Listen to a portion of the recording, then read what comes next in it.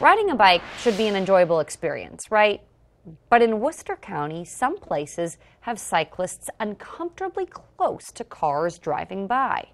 Coast TV News reporter Kevin Zappe shows us what is proposed to fix that. Whether you're riding your bike or taking a stroll, you always have to watch out for cars in the area. Something one vacationer says should be everyone's top priority.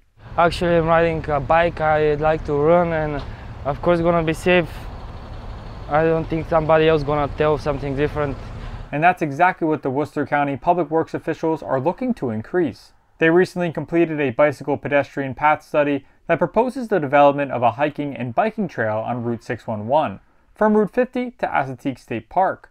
Currently, the Assateague Trail ends after going over the bridge. The project's plan is to continue from there, to create a 7.1-mile path all the way back up to West Ocean City. The big question is, how much money would this cost? If the pathway I'm walking on right now was constructed all the way to West Ocean City, it would cost around $6 million to make.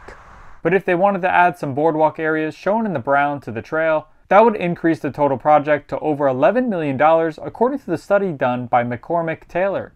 Public Works is currently working on securing a grant for the project, but John Quill, who's been driving his 10-foot-long velomobile along the side of the road for years, says he doesn't see a problem with the amount of space he currently has.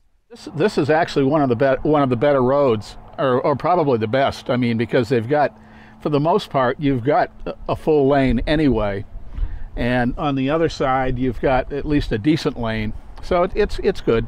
It's probably not the best, but it's certainly better than back roads. But others believe it's better to be safe than sorry.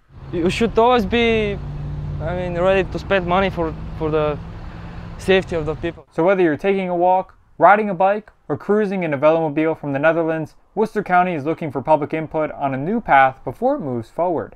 I'm Kevin Zappe in West Ocean City, Coast TV News.